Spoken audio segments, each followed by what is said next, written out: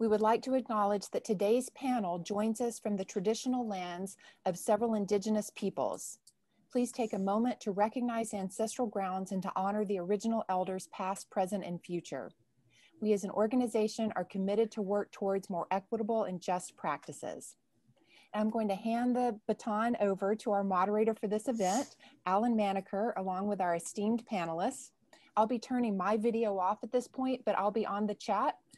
So if you need to reach me, just chat and I'll respond. Good afternoon, everyone, and welcome to this very special event. I'm Alan Maneker, a Martha Hill Dance Fund board member and a graduate of the Juilliard School Dance Division. The Martha Hill Dance Fund is proud to present this panel, which I will moderate, Reminiscing about Martha Hill. Please feel free to enter any questions you have in the chat, as Beth mentioned, and we're going to try and answer them all. So first I have to make some introductions. And I'm going to say flat out that it was a difficult task to edit down the bios of these enormously accomplished people to only a few sentences. So do please forgive me for any omissions. And I'm actually going to begin by sharing my screen, which I'm going to do now. So Martha Hill was an almost larger than life personality. She was a legendary teacher, educator, administrator, artistic director, and a visionary for dance as a performing art. A 1929 member of the Martha Graham Dance Company, she went on to become the chairman of the dance department at New York University and simultaneously the Bennington College Dance Department. These were positions she held from 1932 until 1951. She was the founder of the School of Dance at Connecticut College in 1948. And the summer program she began there at Connecticut College grew into what we know today as the American Dance Festival. She was the founder of the dance division at the Juilliard School in 1951 and remained its director until 1985. She passed away in 1995, just short of her 95th birthday. The Martha Hill Dance Fund continues her legacy forward. She was my teacher, mentor, and supporter. I, along with many others, loved and admired her immensely. She had the ability to launch careers, support and promote artists, organize dance departments, and facilitate almost anything. Today, Sylvia Waters, hopefully, Janet Soares, and Daniel Lewis are here to reminisce about Miss Hill, a most remarkable woman. Sylvia Waters received her bachelor's degree in dance at the Juilliard School. Subsequently, she danced with the companies of Hava Kohav and Donald McHale. She appeared in the CBS television production of They Called Her Moses. In 1968, Miss Waters joined the Alvin Ailey American Dance Theater. In 1975, Mr. Ailey personally chose her to become artistic director of Ailey II, a position she remained in until stepping down in 2012. Currently, she leads the Ailey Legacy Residency and is Artistic Director Emerita of Ailey II. Daniel Lewis graduated from the Juilliard School in 1967. He is perhaps most known for his work with Jose Limon. From 1962 until 1974, he danced with the Jose Limon Dance Company. He served as acting artistic director of the company with Limon's death. From 1984 to 1987, Mr. Lewis was assistant to Martha Hill and had been a member of the Juilliard dance faculty since 1967. He was an adjunct professor. Oh, hooray. Hey, Sylvia. There's Oh, Sylvia. Hooray, hooray. Okay. Hi, So he joined the New World School of the Arts in Miami, Florida in 1987 as founding dean of dance. He recently published his autobiography, Daniel Lewis, A Life in Choreography and the Art of Dance. Janet Soares received her training from the Juilliard Division in 1962. She danced with the Juilliard Dance Theater, joining Juilliard as part of the dance composition faculty upon graduation. While working at Juilliard, she joined the faculty of Barnard College in 1963. She was also a member of the Limon Company. She holds a doctorate from Columbia University in Arts and Education and is the author of, among others, Louis Horst, Musician in a Dancer's World from 1992, and Martha Hill in the Making of American Dance, 2009. She is currently Professor Emerita of Dance at Barnard College, Columbia University. So welcome everyone. And Sylvia, I'm thrilled that you're here. I made it. You made it. Okay, good. So I'm curious, who was the first among us at Juilliard? And since you were all my teachers, I know that I believe I was the last from 74 to 77. It must have been me. What? Me. I think I came as first year in 56. Yep, I'm 62. I graduated in 61. As Liz Bergman will say, well, then Jana went and got pregnant. So I was pregnant after my third year. I took a semester off. I really didn't take a semester off. I was pregnant and I was still doing work with Louis. And so I was really a 5-year student. And Daniel, you were there at what years? 62 to 67, also a 5-year student. 61. Were you 5 years too, Danny? I was a 5-year student because I was touring with the Lamone Company so much. I had to catch up on work all the time. Right. But I actually, in my 5th year as a student, I started teaching. How about you, Sylvia? What years were you there? I started in 57. I was supposed to graduate in 61, but there were some complications, which I won't go into now. But I had finished all of my credit courses. I'd finished all of my work, but I graduated in 62. I never attended that graduation. Got it. So I'm curious, was there a difference in the early 1950s Martha versus the Martha of 1980s? Oh yeah. We didn't call her Miss Hill. We called her Martha Hill. She was the second Martha. And so it always amuses me when I see the Miss Hill because I never called her that. Did you, Sylvia? I called her Miss Hill. You called her Miss Hill?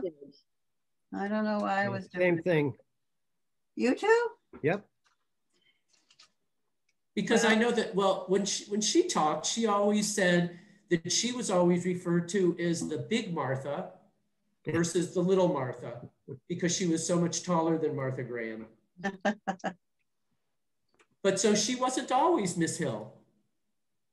Well, for me, she was always Martha Hill. Well, I want to, so I want to tell you. It was always, and it was Tudor. It was Doris. I mean, it was Jose or Limon. It was Alfredo. Alfredo was always Corvino, I think. Wasn't he, Sylvia? Yeah, well, I mean, everybody was Miss or Mr. to me. That's how I was brought up, and that's the way I thought in these very formal situations, which Juilliard was to me. Everybody was Miss or Mr., except behind their backs. Yeah, well, I wanted to tell you, before I solicited from my classmates some of their reminiscences, and this one came from Jack Waters. I'd like to read it to you and then hear your reaction. Jack Waters. I hope he's here listening. In contrast to the casual manners of the 1970s, she complicated the notion of American modern dance's development as an intimate and familial legacy. At the same time, she reinforced the art as a passed down form, word to word, body to body, from generation to generation. As pupils, we commonly address some of the most legendary, respectable, and even intimidating personae on a first name basis, whether living or dead. Anna, Ethel, Jose. Martha Hill was almost always spoken of and to as Miss Hill. Interesting. I don't know what my problem was. Do you think it mattered to her? Well, I think I was on the faculty like as soon as I graduated, and I think I maybe knew her more intimately than others. June Dunbar, who was her assistant, maybe that was 58, went to Europe for the semester. So I took over for June. And then when Martha Hill went to Brussels, I became the assistant to June Dunbar. So I think maybe being around the office and being sort of a little more intimately connected to her on a day-to-day basis, maybe that was different. Mm. So I was curious, Danny, do you have a recollection of the very first time you encountered Miss Hill? Yeah. Tell us about it. I was at the Graham studio taking a Graham class, and I had in my dance bag, which was an attache case because I never had a dance bag, wanting to be a businessman. And I had a letter from the US government, from Uncle Sam, drafting me into the Army. And Herb Millington, some of you might know who Herb Millington was, a great pianist at the Graham studio and at Juilliard, recommended I go to Juilliard and get a 4-year deferment. So I walked that day from the Graham studio to Juilliard on Claremont Avenue, walked in, noticed her office was just off to the left, knocked on the door, went in, and there's Martha. I said, "Hi, I'm Daniel, and I need to get into the school right away." And she looked at me, and this was early September. I think school hadn't started yet. It was going to start in a couple of weeks or something. And there was one more audition, and with her bun hanging off to one side, I went to the audition, got a full scholarship, and from that day on, Martha and I were pretty much friends. I had no qualms about walking in the office and saying, "Hi, Miss Hill," but I always said Miss Hill. She would tell me Martha, call me Martha, but I always called her Miss Hill. It took me a long time to stop calling her Miss Hill. Interesting. How about you, Sylvia? Well, I always called her Miss Hill, and I had a very amicable relationship with her. When I first, I was taken up to Juilliard by a friend of mine who wasn't studying dance anymore, but she thought it might be a place that would be good for me. I was at the New Dance Group and a lot of little small studios all over New York, and it was my last year of high school. And she took me there, and once I saw the students, everybody in black, everybody had a bun. I mean, it was all so organized and so pristinely beautiful, people moving together like one body, one breath. And Ms. Hill took me to see some of the other classes, the music classes as well. And then I had a little meeting in her office with her, and she gave me an application and told me when the audition was, and I followed through, and I was accepted. So, wonderful. Yeah. How about you, Janet? Well, I guess I would have to say her sitting on the panel at the audition, in my audition. And I think she, they asked me what my music was, and I said, "Well, I've brought my own pianist." And they all sort of gasped, and I was like, "Whoa." So I have to get the stage manager to move a piano because I had a friend who was playing Chopin for me as I was dancing. And so that was sort of a disturbance. It was like, "What do you mean you brought your own pianist?" and then after that, my first day of Juilliard, I can tell you that when my dad came to find me, he was pretty much in a panic, and he met a woman in the hallway, and he said, "I have 3 questions. Where is Martha Hill? Where is Janet? And where is the men's room?"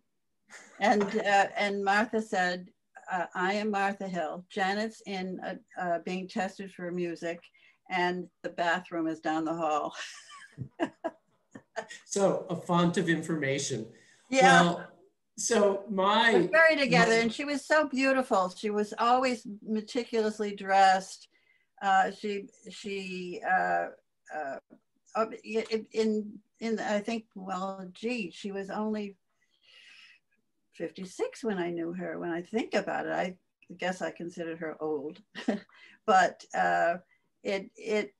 she had an extraordinary appearance of togetherness, I would say. Yeah. Mm.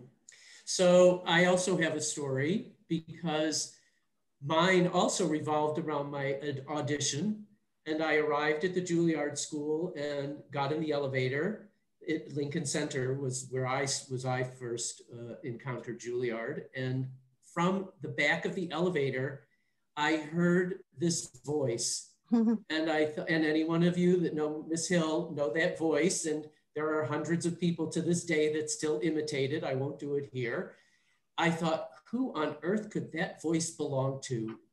It was so astonishing. And there, of course, I went upstairs, changed, and went into the studio, and there she was at the center of the table. So I met her voice before I actually met her. So it was pretty remarkable. I want to read something else that came from another classmate, Ann Crossett.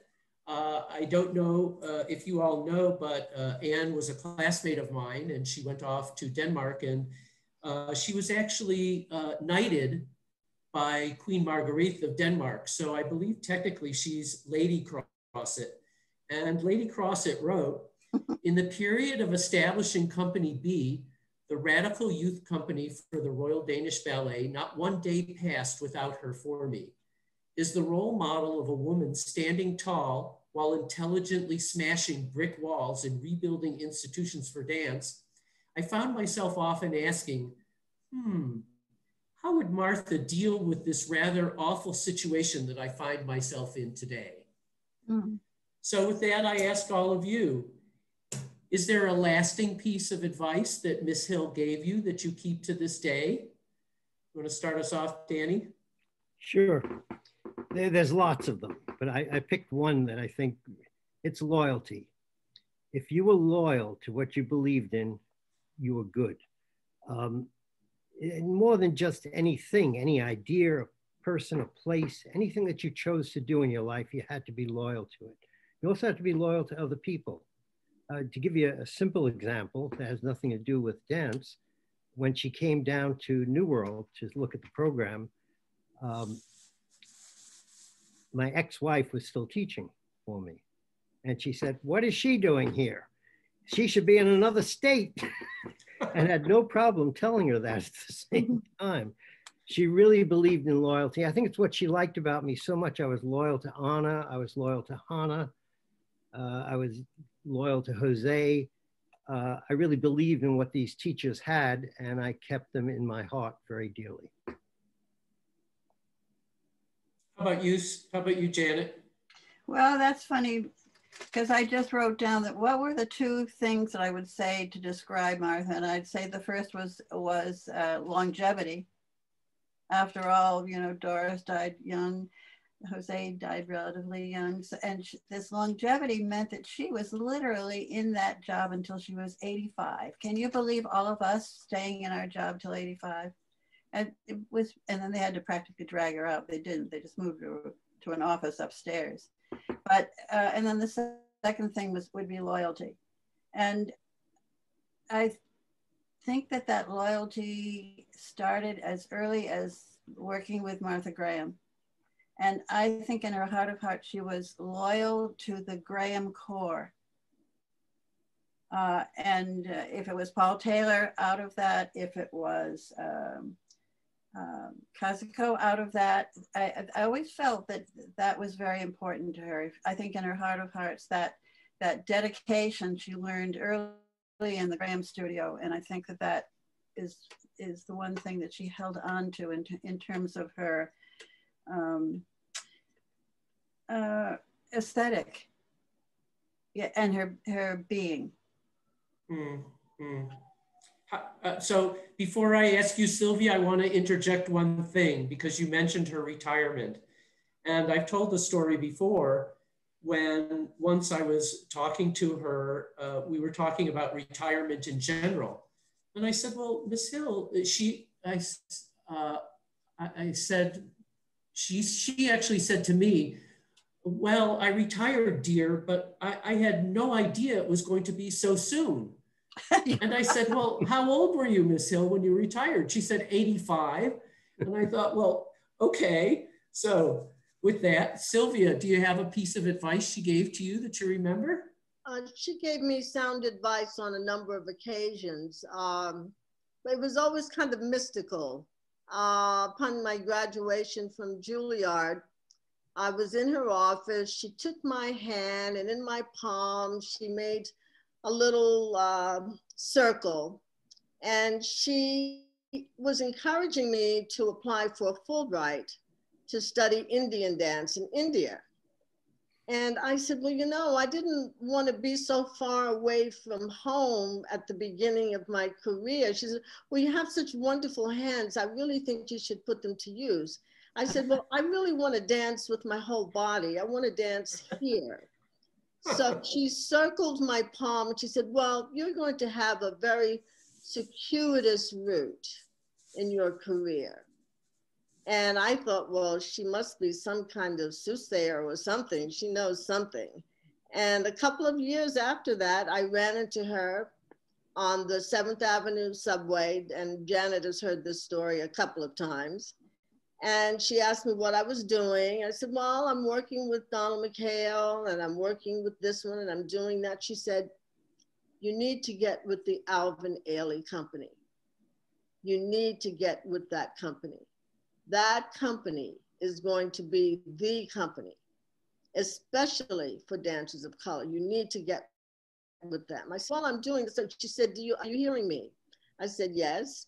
And as she got off the train, she said, and keep taking your ballet, and got off the train like that. And it happened several times that I would have joined the Ailey Company for one reason or other, but I finally did in 1968. And that was in 1963 when she told me that. Years later at a reunion at her house, where she introduced me to lentil soup, I reminded her about that meeting. She had no recollection. She said, really? I told you. I said, yes, you did. You absolutely did. Yes. Did she make that lentil soup? Oh, yes, she did. And she gave me the recipe and she gave me what was left over to take home. Yes. And I've been eating lentil soup ever since. Because for her, she always had the seniors to her house for a little brunch kind of a thing. And her thing was always making egg foo young. Yep. In that little tiny postage stamp kitchen of hers, she made egg foo young.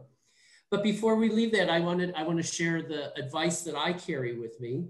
And she always told me that if the choice between A and B is very difficult to make, and you're going back and forth and you can't think of which one to make, she says that it can't be much different. So choose either one. And I've always kept that in mind as if I've ever had something that I really find very difficult to come to an answer to. There was something else, Alan, that I'm thinking about. I couldn't believe that she was, I think I was asking her about going on and getting a master's or whatever. And she said, do it. She said, it doesn't even matter if you're signed into one course. It's the idea that you intend to do it. And then I went on to get a doctorate, but she said that in her career was important, that she realized she had to keep taking her academics so that she could work in higher education. And I always, and she said, she kept shaking her head and saying, I can't believe in this day and age that we still need degrees as dancers. And the funny thing, it seems like it's even more important. She thought it would be much, much less important. That what you did professionally would, and it did matter. When we all graduated from Juilliard, we were all into higher ed dance departments. You know, nobody, she recommended us and they took us, you know. Yeah, but nowadays you need that degree. Yeah. And hire you. Yeah. But Martha always tended to peg people into certain roles. You know, she would decide whether or not you were a performer, a choreographer, a teacher, and man, you could not change her mind once that was pegged, you know, what she had you pegged for. So I'm curious, did she get it right for all of you? Did she get it right with you, Danny? She got it absolutely right. She knew me in technology. She was pushing me in those early days to do things with different kinds of technology. She knew I was a leader somehow because she kept telling me I need to go out and change the world. And she kept offering me jobs in Australia, jobs in Ohio, jobs everywhere. It wasn't until New World came up that she said, you've got to take this one. Because it was a new school with new ideas and do it your way.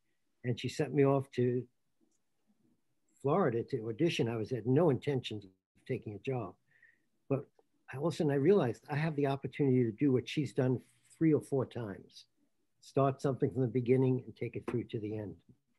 Did you seek her advice as you were setting it up? Well, I'll tell you the story. I brought it down to see the school. I showed her around. I sat her down at the desk. I said, I took out my curriculum. I said, why don't you look at this and tell me what you think? You know best, Danny. She wanted nothing to do with it. She said I knew how to do it and I should do it my way. Wow. He was right. How about you, Sylvia? Did she have you pegged? Oh, she did, pretty much. She knew one of my frustrations at the early Juilliard was there was little to no performance experience. And I believe very much that a dancer in training should have some performing experience, but there were hardly any opportunities for that. So consequently, I worked a lot with companies like Donnie's company, Donald McHale, and Hava Kohav, or whoever was doing a piece somewhere. And it was in all of my after school time and on weekends. And she cautioned me many times. She said, now you have to be careful. You don't take on too much. You know, you're doing too much. You're going to bed at midnight, you're getting up at 7. And even one time she gave me permission to have a leave of absence to do a television show with Donald McHale, which I really felt very special that she allowed me to do that. I think it was for 2.5, 3 weeks. So I think she did have it pegged. She got it, yes. And when I performed with Ailey, well, I stayed with Ailey over 40 years. I mean, I'm still working with the organization, but she would come to performances and she would come backstage. And that voice, I could hear that voice immediately at City Center. And I would go and rehearse some of the Ailey works at Juilliard. So I think she did have me pegged, right. How about you, Janet? Well, yeah, she definitely knew what she wanted me to do. And I was the good little two-shoes and did it. And she wanted me very much to stay become assistant to Louis Horst and take care of Louis. And it pained me because I really wanted to go on tour with the Limon Company, but she'd figured out how I was staying in the city and I was going to stay with Louis. And she saw me as somebody that was going to direct things, and she was right about that. And I don't know why, and I saw myself as a dancer choreographer. She didn't pay much attention to my choreography. She would come see something here and there, but she didn't, it was always Danny or Casico or Anna. She knew who she wanted to put on stage. And so she didn't see me as a choreographer. And that was very, it didn't mean I didn't do it, but, and I think that she saw others of us that had, like Francine that's on the web here, and Diane, sending them off to Australia. She saw them as not just a dancer, but someone who would really make a mark somewhere else. And she was into spreading that all dance around the world. Same thing with Carl Waltz. Can I add something to that? Yeah, Please. I was at an audition, and this one young lady, you may have even been there, Janet, this audition, was not a great dancer, and self, Draper, Ethel, we all rejected her. And when we gather up the papers and Martha looked at her, she says, "You're all crazy. This girl is talented. She can choreograph. You're going to take her." And she took her pen and changed all of our scores. On the other hand, though, she could be very harsh if she felt that someone did not belong as a dancer. And I do remember her saying once, "It does nobody any good to encourage someone who has no future." Now, I don't think that that's a position that can be taken today. But, you know, we're talking about 50 years ago. Yeah, but she also had an alternate. She would say, this isn't for you, and would generally recommend something else that they could do or where their talents lies. And I think you have to remember that we were a pretty ragtag group. I mean, it wasn't like Sylvia. When Sylvia showed up with a high school with Dudley and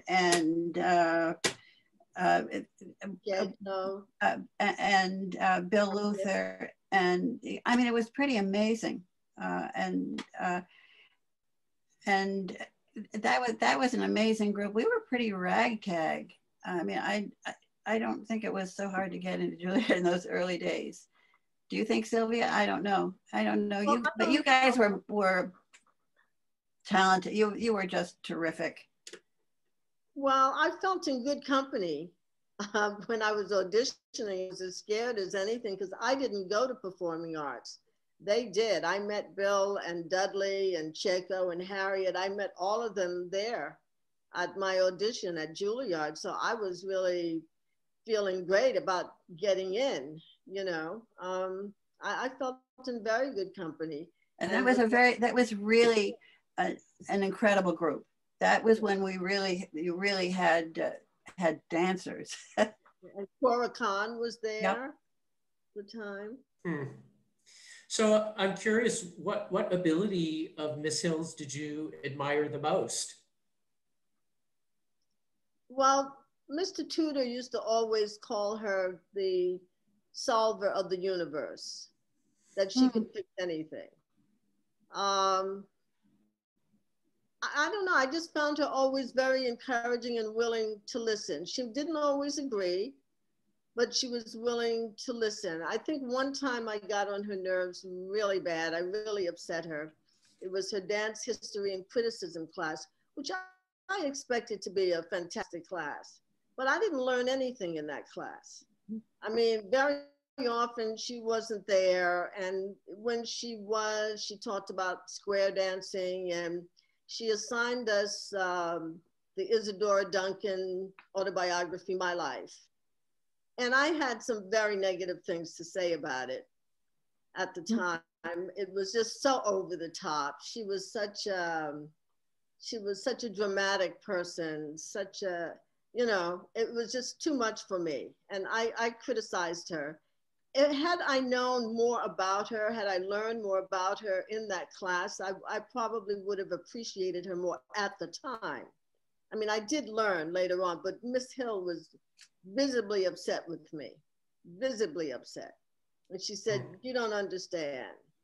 I said, well, this lady is over the top or something like that. But we got it together after that. And I still have the very same book. I looked at it the other day. I said, you know, I'm going to try to read this again and see if I feel the same way, you know. It's interesting, Sylvia. That course developed over the years. And when I took it, we called it the gossip course. Oh, okay. She told you all these stories about everyone in the dance world, who they were sleeping with, what they were doing. It was I didn't even get the gossip. You didn't get the gossip. You lost out. Yeah, she surprisingly had little interest in teaching dance history. Yeah. It was fascinating. She would have us do projects. There was one project, and my project actually was to write up modern forms with an interview Louis, and that was just before her book came out. So that it was very useful information for Carol, who was actually writing the book at the time. So there was an ulterior motive to much of what she was doing. And I would say the one thing I learned from her, which I don't know that I do it very well, but I was always amazed at how she memorized names. She knew names, and she met somebody, and she always deferred. She didn't. It wasn't about her. It was always she wanted to know who you were, what your name was, and then the conversation usually focused on the person she was talking to. Yeah, Janet, I think that was really a remarkable ability. I was going to say the same thing about names, and I'll tell you a story that just blew my mind. When she came to New World, I decided to do a public event where she would speak about her life. And it was in the paper because, you know, she was a famous woman. And all these old retired Gram dancers showed up. I must say at least 15 of them. I didn't know them. So they came in, they're all sitting down there. Well, Martha gets up and she looks at Gladys, how are you? Mildred, I haven't seen you in 50 years. She knew all of their names 50 years later. I can't remember someone I met yesterday. She's amazing with that. I mean, that's really probably the greatest ability she had. I watched her very closely. She never typed. She always hand wrote everything. She had a huge Rolodex that if you could copy that, you would know everybody's telephone number in the whole dance world. And, oh my God, she used to use those legal size yellow pads. And yeah, that's right. Yeah. And it was amazing. And I think she also knew how to keep secrets. Yeah. I think she certainly had an agenda, but she knew how to keep, she was loyal, but she knew how to keep secrets. And I don't know that came from her own experience with Lefty, and so that anything sexual or who you were sleeping with or who you were dating or anything like that, that was your business. She really didn't go there. She didn't care about your sexuality. She didn't care about, she didn't worry much about where you were living or how you ate today. She was really, her eye was on the prize for all of us, I think, in a remarkable way. Yeah. I want to add something to that. The way it worked at Juilliard was she would write a letter on this long pad, give it to Mary Cheddick, who would type it up. Mary Cheddick would give it to her. She'd mark up what she typed up, give it back to her. Mary Cheddick would retype it. She'd give it back. She'd mark it up one more time. You know, thank God for computers. Well, Mary typed the same letter at least 4 or 5 times till it was exactly the way Martha wanted to say it. I remember her, somebody asked for, when I was in the office for another letter of recommendation, I said, oh my gosh, how many letters of recommendation do you have to write? I can't believe all these people are asking. And she looked at me and she said, how many do you think I've written for you? I was like, I guess so. Yeah, it's interesting. I just sent the letter of recommendation she wrote for me to get the job at New World to my library up in Gainesville. I found it. It was a good letter. Well, let's talk about Mary Cheddick for a minute. Who's got a good story? No good stories? She held the office together, that's for sure. She ran the office. Yeah. But I used to love. I think Martha always had, she had Mary Jo Shelley. She always had somebody doing that. And in funny ways, it was Danny and Janet, we were doing that in our little ways. You were doing, we had our things we did for her. You did the check stuff. And Janet did the workshop program stuff. You know, we had our categories. She knew how to delegate what needed to be done. But if you want one about Mary Cheddick, I can give you one. Martha, okay. As Janet said, Martha really didn't care who we were with. She didn't care who you were dating. Mary Cheddick did. Yes. Told me, you shouldn't be sleeping with that girl. I got it from Mary Cheddick on a regular basis. So for anybody that doesn't know, Mary Cheddick was Miss Hill's assistant. And in my years, there would be a student at the reception desk out between their office. They never talked on the intercom to each other. They just yelled at each other. Martha, and what do you want, Mary? What do you want? You know, and that's the way they would communicate. It was really very funny. And, you know, Mary, being of a Russian background, if she was ever frustrated with Miss Hill, she would say, oh, Bozhe moi, right? Do you remember her? Bozhe moi, which is Russian for my God.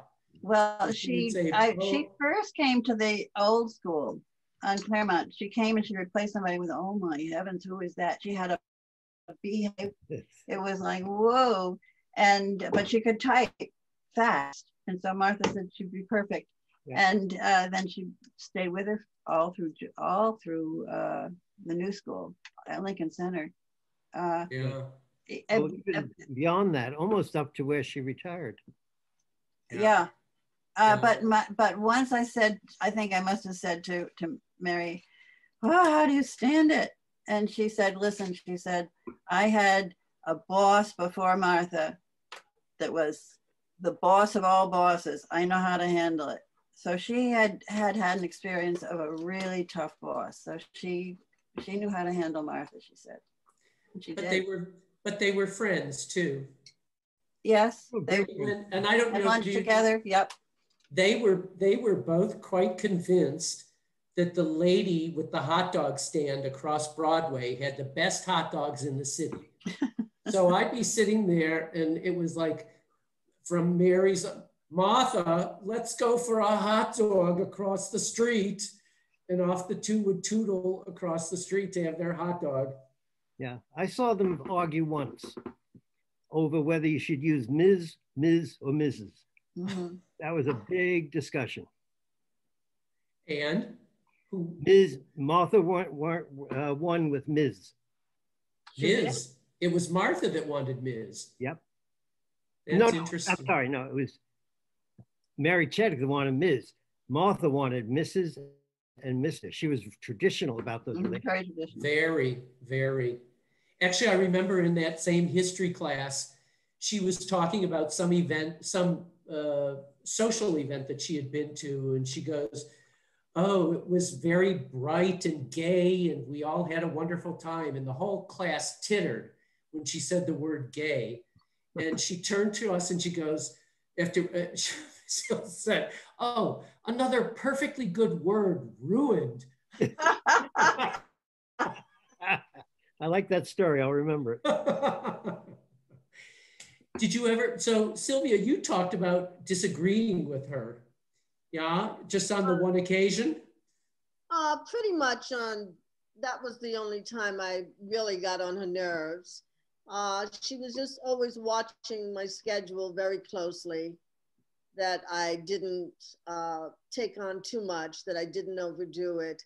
And in my last year, I was carrying more academics than I should have. And I was made to, in that last semester before graduation, I was made to drop one course. And I said, do you realize that that affects my graduation? You don't think I'm coming back here for another year?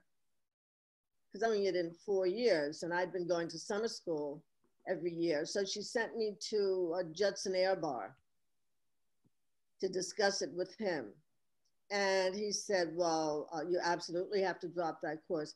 I said, you got to be kidding. That's the easiest course there is. It's an art history course, and it's a wonderful course. And I can go to the museum all the time. I have a pass for the Museum of Modern Art, and it's a great course. Why would you make me drop that course when I'm doing so well in it? He said, those are the rules. And I said, well, would you have bent the rules for Van Cliburn? Mm-hmm. And at that, he thought I was totally insolent. And Martha Hill would not intervene. So I did not walk with my class. And in the winter of the following year, my father came home one day and he handed me something, and it was my degree. In those days, it was a BS degree. I said, oh, right, oh, you want to pick that up for me. Thanks so much. So I think it's very sweet that in 2016, I think it was 2016, I received an honorary doctorate from Juilliard. And I finally got to participate in a Juilliard graduation. And wonderful. I sat next to Cicely Tyson.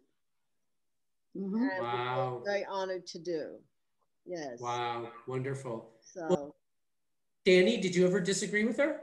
You have to redefine disagree to make this work. Because Martha used me. It's the only time I ever felt used in my life. I was her connection to young people.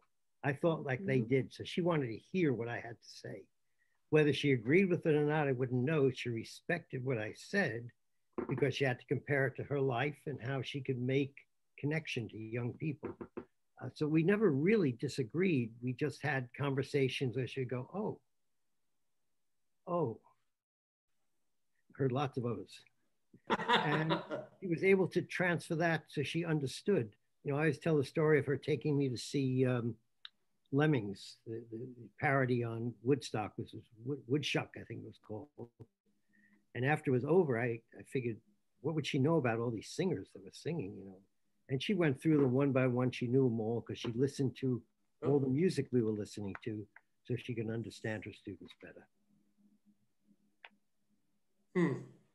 How about you, Janet? Did you ever disagree with her? Well, I think that teaching choreography composition, I think that Doris and I always worried that there wasn't enough attention paid to choreography, to dance composition. It was important to do workshops where we got those students up and you could see them perform. But I don't think we had any argument about it, but I do know that I was totally amazed when I did the biography on her when I saw her notes from 1934 when she taught dance composition herself. And they were remarkable, incredible composition courses full of all kinds of stuff. And I think she supported choreographers, but they weren't the main attention. And I think that came, of course, from Peter Menon, and later when we had to have the Balanchine look, you know, but choreographers would come to an audition, and Doris and I would, we get so excited about the choreography, but I knew in her heart of hearts, she knew she had to pick the body. And I think it was coming from the Juilliard aesthetic. But so I never felt, I didn't disagree with her, but I felt I always had to fight for keeping those semesters of dance composition going. Mm-hmm. So didn't eliminate them, but I don't think that, I think that the focus really getting those students on stage and making them look as good as they could look. The best, yeah. Mm. Were you going to say something, Sylvia? Yeah, I was going to say, when I entered Juilliard, I didn't realize how very young the Juilliard dance department was in the school. And that, I mean, she was the one and only. She's the one who created it. She was the one, she was Her Majesty. And I didn't realize all of that at the time. I learned that once I left Juilliard and started to look at the Juilliard history and Ms. Hill's history with Juilliard and how she had to fight for that department, not only to just be there, but to grow, and how administration is so different from teaching in the classroom. I mean, she was the eye for everyone. So it's pretty remarkable. It's pretty remarkable what she started and what she created and what she made happen. And many times she made me a little uncomfortable a couple of times. I didn't disagree with her. There was a couple of students that she didn't feel should complete their course. And I just couldn't be part of, you know, talking to them, and I just couldn't do it. You know, right. And I explained it to her, and she understood. She said, well, you realize they just shouldn't graduate. I said, well, I don't know about that. I'm not sitting on that side of the aisle, but you know. So what you say segues, Sylvia, very well into this question that comes from the Q&A. How did Martha Hill respond to the possibility of the dance program at Juilliard being discontinued before the move to Lincoln Center? Well, I wasn't there at the time. I had left by that time, but I know she was vehemently opposed to that. Right. Janet, you were involved in the fight for that, weren't you? Yeah, and I think Danny too. I mean, Tudor designed the sound system for the studios. All of the faculty, we all went and looked at the different sprung floors. We for 4 or 5 years before the building, as the building was being built, we were. She was designing those studios for the dance department. It was every indication that we were going there, and it was when everything fell apart and it looked like Balanchine was going to take over the studios. It was really something, and it was pretty David and Goliath situation that she actually managed to get her foot in the door at the new building was just remarkable. Because listen, everybody was against it, except and we had a president that wanted Balanchine in, and the only reason she could come up with, which seemed to work, they had no argument for, was that it was American dance. It was for all dance. It wasn't just one particular style, and Balanchine was one particular style. And then when we got there, we ended up, what, Danny, with 2 studios. 2 big studios and 1 small one. One little funny one that we shared. Yeah, and her office wasn't the big Balanchine studio on the 3rd floor. She was stuck up in on the 4th floor and whatever. She just went and put a label on the door and took it. It was very, very tough. And when you think, how old was she then? You know, I mean, by then she was 69, for heaven's sake. Yeah, I mean, tenacity. Yeah. I don't think people realize just how close we came to not getting to Lincoln Center. Yeah. It could have gone either way. But she was brilliant when she came up with, you have to have dance that represents modern jazz, everything along the way, because that's what Lincoln Center was all about. Right.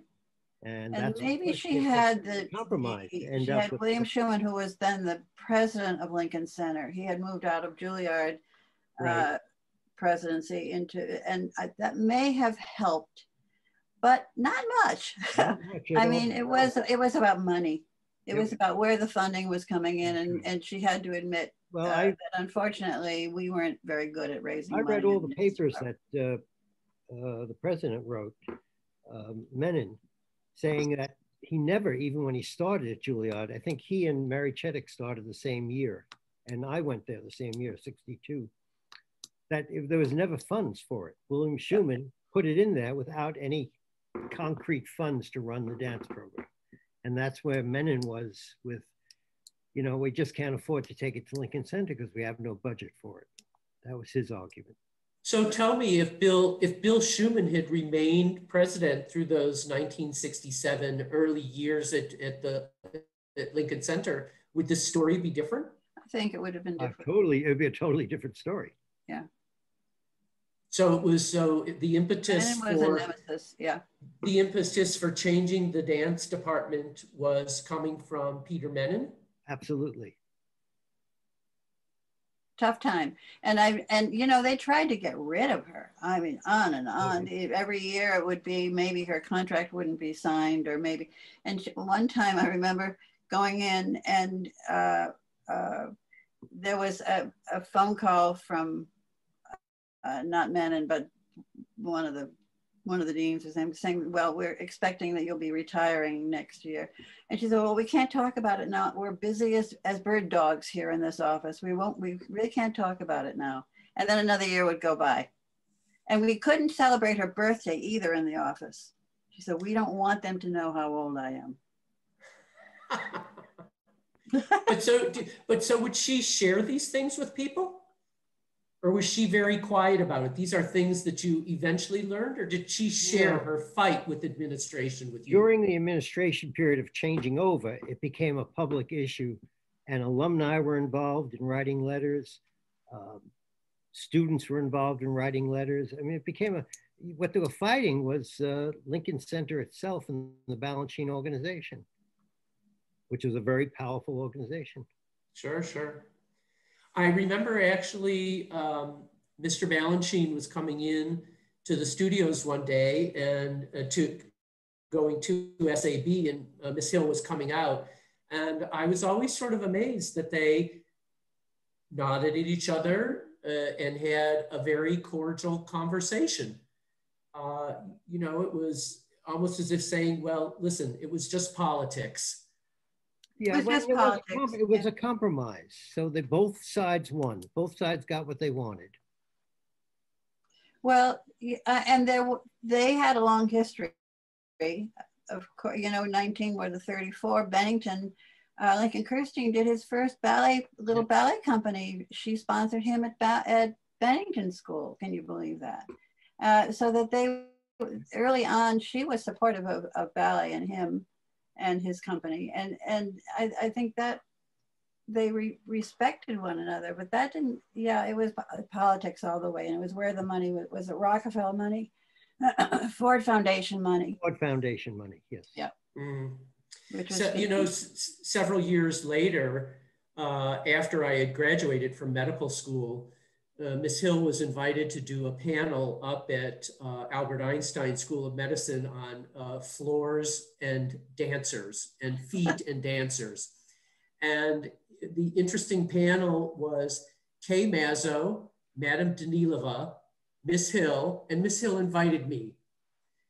And the point of my story is what seeing Madame Danilova and Miss Hill interact was just two great legends, you know, again, nodding very graciously to each other, extending the hand and shaking hands. And they really were very cordial to each other, but it was really just watching this coming together of two titans that was really astonishing to me.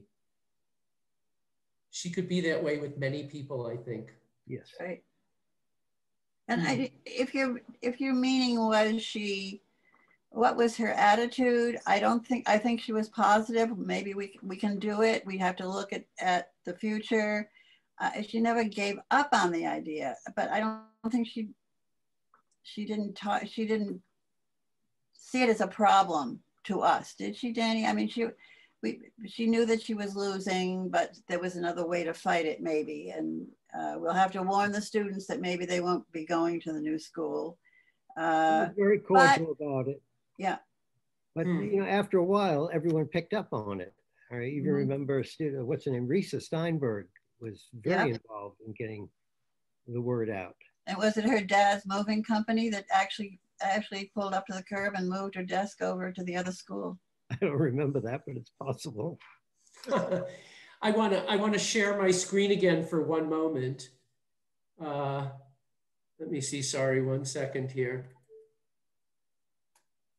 Because I would like to just show you something here.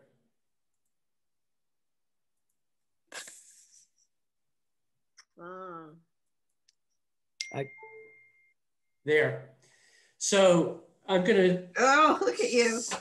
start this off with many people called Miss Hill their dance mom, dance mother even. And actually, so there's up in the left, Danny and Miss Hill, and there's Janet and Miss Hill. I'm there in my cap and gown. Miss Hill came to Detroit for my graduation from medical school, and I was really very honored that she did so. And then down at the bottom is a picture of Martha and Vernon Scott, the current Martha Hill Dance Fund president, at an event he organized for her on her retirement. And I also want to share with you something that Lance Westergaard sent to me. And he was quoting something that Anthony Tudor said to him. Anthony Tudor said, "She is the hope for anyone interested in a career in our art form. She is our Statue of Liberty." I think that's remarkable and right on point. Do you have any thoughts of that? True. It's true. Yeah. What, Danny? Do you know what that picture was from? When was that picture taken? Which one? The one that I just showed of you and Martha. That was taken in a little town just south of Taipei, where there was a museum we went to together. And the picture of Martha with lay around her is a picture I took in Hong Kong. Uh-huh. And how about you, Janet? What was that picture with you and Martha? That was at Lincoln Center. That's with Selma Jean Cohen, and I think it must have been in 94 when I think I got a Bono Prize or something for the horse book. Uh-huh. I have to say she was absolutely so proud of Dr. Allen. I mean, that was like, wow, he's a doctor. She was just so pleased. And she was so proud of Karl Waltz. And she was so proud, you know, with establishing the Hong Kong thing and the Hong Kong everything. and Danny too. She was really saw, once she said to me, if I had my life to live over again, I would have loved to have had 7 sons. And I mentioned this to you, Alan. As a student, I remember thinking, kind of, there were so many foreign students she was giving priority to, because we had people from Israel, from Holland, from Australia. We had Greg Cook. We had Nanette Haskell. We had all these foreigners. It's like, what about us? To me, it was, she was pretty amazing in her reach to make dance international, and international contemporary modern dance, whatever, or her form of all dance, concert dance. And I think that it was the spread was really remarkable from those early times. I think she really she got us all. I think that Diane and Francine being sent off to Australia, for us making connections with London Contemporary. There were always, and people from all over the world were coming to her for advice about what to do, and they're looking at the dance department as a model. Pretty amazing. Kemi, I want to interject one thing here. I just want to let everyone know we have gone past our hour, but this is such a wonderful discussion. So with our panelists' permission, I'll invite anybody who's interested to stay on, and we'll continue talking for a bit more. But I want to add, that being said, I want to ask, did she encourage men differently than women? I thought so. Yeah. Every woman thought so. Our class, it was Jim Payton, Karl Waltz, Myron Adele. They all got jobs right away as chairs of dance departments somewhere or other. I mean, whoa. Now, Ann and I got Barnard, she got Temple, Liz got University of Michigan. But I think we had to work harder for those positions, whereas she really saw, it was the Bill Bales thing, that she really needed to get men into the dance scene, into positions of authority. And I kind of. Yeah, there were also less of us. Therefore, proportionally, it was about the same. Say that again. But there were just less men, so it looked like they were all taken care of. Oh. Well, yeah, that's true. She was very partial to men to really stack the dance department with more men. Basically that, to encourage. Yep, good point. My goodness, and some with hardly any training at all. Like Karl Waltz, hardly any. But I just was interested in dance. So yeah. as a corollary to that, Sylvia, can you speak to what her thinking towards bringing people of color into the department were? I think she felt it was a very natural occurrence. I never felt there was any, she was partial to one or the other. I mean, there were Japanese also there, I think she felt it a very natural thing. I mean, she was very involved in things like New York State Arts Council and lots of things going on in the dance world involving funding and small companies. So she was very encouraging to dancers of color, very much so. But I didn't feel there was any special partiality to them. It was everyone. men especially. There was a story back then that the way you auditioned men for dance is you put a mirror in front of the face. If it fogged up, you took them. But there was something else about, you know, just a sort of in closure. I remember her saying to me, I was recommending somebody, and she looked at me and she said, "Is she family? Is she family?" And that sort of spoke to the whole thing of like our group of dancers. We needed to be for each other. Yep. We were all family, and we needed to support one another. And I was first, well, yeah, she's family. But then I thought, is she family? You know, is this going to be a problematic in terms of growing this thing called American modern dance? Mm-hmm. Well, I want to ask, how did she run the department in terms of relationship with faculty? Was she the same way that you said, Danny, you go ahead and do it, you know what you're doing? Was she that way at Juilliard, or was she more hands-on at Juilliard? I can't ever remember her coming into the studio and watching me teach and then calling me to the office to give me pointers. No. You know, in a lot of universities now, they do a review if you're teaching. We never had that as faculty. She assumed if she hired us to teach, she hired our abilities to do it, and yep. Never interfered. I would second that. Never came into the classroom, just trusted what you were doing. I think she also had she knew if there were complaints, you know, then they would come to the office. And that gave us such a sense of freedom and of responsibility, because when Mickey Topaz came and took over, that was the first thing that Mickey did. Mickey came and sat in my composition class, and I freaked. I was like, I just couldn't believe it. And you know, I felt I was suddenly being, after all these years, I was suddenly being looked at as somebody that was auditioning for the job or something. Mm. And it made me remember how Martha never did that. Never right. did that. She trusted explicitly. She started off with a very high bar. I mean, she had the Illuminati of the dance world yeah. as faculty. I mean, you had the Graham Company, you had members of the Limon Company, and all of those ballet, Ms. Krask and mm-hmm. Mr. Tudor, Mr. Corvino. You know, she started off at a very high bar.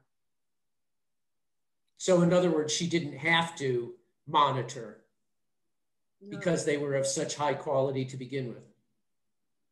Where are we, Danny? I don't know. But there's something about feeling the responsibility and the mission, and doing your very best. And she was so loyal. For example, if you had you had to be away for 2 weeks, and she'd figure out how to cover it. If you had to, if Jose had to go on tour, she figured it out. And so she made it possible. She also made it possible. We were not making a lot of money, I might add. We were getting 50-cent raises every year from Peter Menon. But we weren't working for the money. But on the other hand, she would make us a schedule where we would have 3 classes in a row. So at least we'd make $150. And if we were at a rehearsal, you got paid for that rehearsal. And we loved doing juries, because we made so much money, because we'd be there from 9 o'clock until 6 o'clock, and we were paid by the hour. So I mean, in that sense, when Mickey came, that was why I left Juilliard. She wanted me to teach 1 day, 3 days a week. I said, you know, for $40, I don't think I can do this, you know. Mm-hmm. So she was very supportive of each one of us, I think. Don't you think, Danny? I was a little different. She actually put me on salary. I got a weekly salary regardless of what I did. She really wanted me there. as much as I could. When she needed you for all the technicians. Yeah. And stuff and at the same time, when I had to go on tour for 3 weeks with Jose, it was go. I didn't lose my salary either. The salary continued week after week after week. So there was one question from Therese Capicilli that I wanted to get to. I know, and this is her question, I know through those early years, there were many children's dance classes on Saturdays, including Graham classes with Patsy Birch. Were any of these panelists involved in any of these classes, and how long did they last at Juilliard before no longer offered in the dance division? Well, I could answer that because I was Patsy Birch's sub when yeah, and for I don't know, must have been 58, 59 when Patsy was busy making Charlie Brown or whatever. And I couldn't believe the class. I think Reed Hansen was the pianist, and those little 8 to 10-year-olds, if you said and they did triplets across the floor. I mean, they were so disciplined. It was amazing. And my daughter Sabrina, who I think is watching, was one of those students with Patsy Birch. Yeah. And then I also did, it was all day Saturday. Do you remember Saturday? You couldn't use the studios because the kids' classes were happening. And I assisted then Alfredo Corvino for a ballet class for 2 or 3 years. She was good at giving me little jobs to make some money.